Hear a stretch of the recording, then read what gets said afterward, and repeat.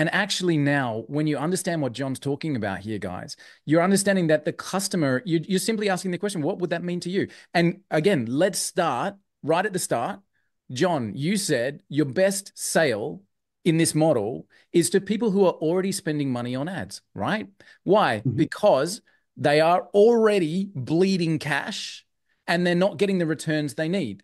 So now you're able to go to a hot client and you're able to just ask these questions. Do you have a system in place to follow these leads up? Do you have a system in place that can measure the, be specific about what that would mean to you? What do you want to do? You can let the customer come to you with their answers.